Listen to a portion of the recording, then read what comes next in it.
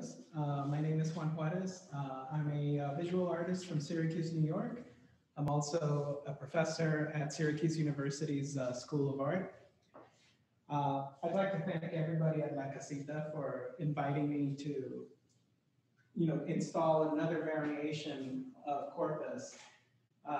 This series of works is really interesting to me because depending on the site, it changes and evolves. And for Corpus at La Casita and thinking about the theme of Abuelas, I wanted to kind of walk you through and give you kind of like a narrative approach to the way that the exhibition is set up. Corpus is divided into two parts. We have a video documentary.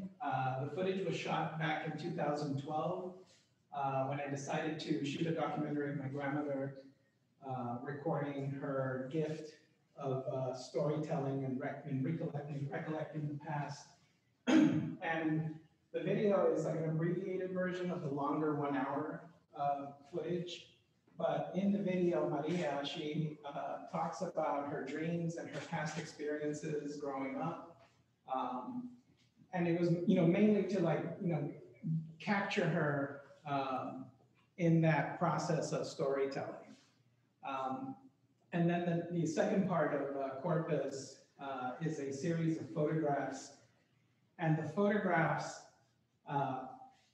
start off with a portrait of my grandmother that I shot through the screen of her front door when I was done documenting her interview.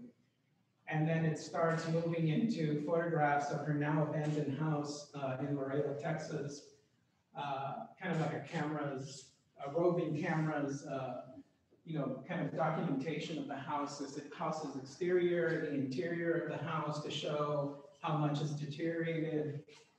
And then it also ends up with the exterior of the house, and those photographs were shot in 2012. So it's a mix of photographs spanning 2012 to 2016.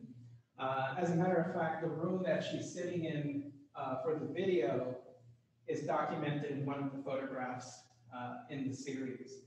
I think of this collection of work as a memory archive. I think of it as a way to link my grandmother, her house, and my own memories of home. And it's a way to capture not only the the state of the house in its present form, but I also think of it as a metaphor of sorts, a metaphor for her aging body and her mind. And in many ways, it's an opportunity for me to honor her and to record record that connection that I have with her and the building. Beautiful. Thank you. Thank you, Juan. Thank you. La Casita welcomes you. La Casita welcomes Corpus. A bit of the history of this project also.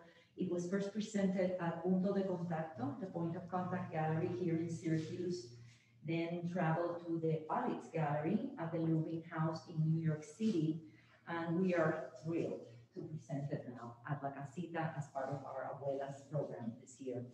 Juan will also be offering an artist talk on October 22nd in a live virtual event.